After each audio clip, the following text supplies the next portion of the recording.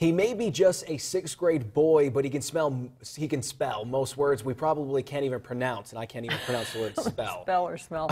23 ABC's Crystal Figueroa introduces us to a young man who is taking his spelling skills to a national competition and shares the unlikely way he got to the top. Crystal? Jackie, Troy, 2 months ago, Osvaldo Sanchez participated in the Scripps Spelling Bee competition right here in Bakersfield, but one wrong letter made him second runner-up. Recently, he learned that the first runner-up couldn't make it to the national competition in Washington and was overjoyed to learn that he was the new champ. How do you spell winner? Winner, W-I-N-N-E-R, winner.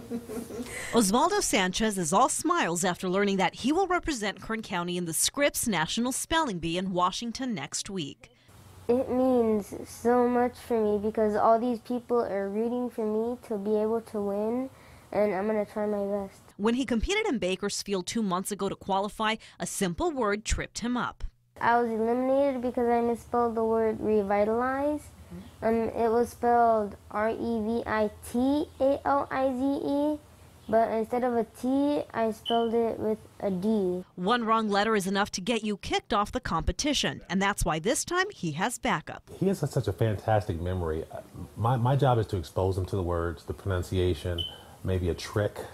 The training seems to be working. David Sandals is his language arts teacher at Emerson Middle School, but more importantly, his spelling coach.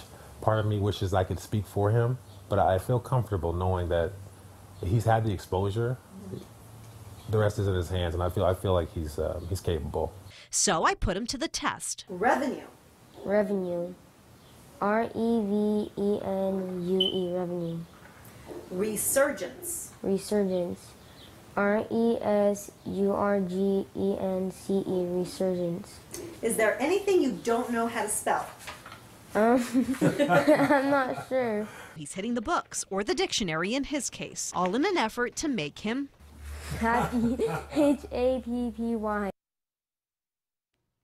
And Sanchez hopes that his studying will pay off. He travels to Washington, D.C. this weekend with his father and his spelling coach. The first round of competition is on Tuesday of next week, and of course we're going to follow his progress and let you know if he advances. Reporting in studio, I'm Crystal Figueroa, 23 ABC.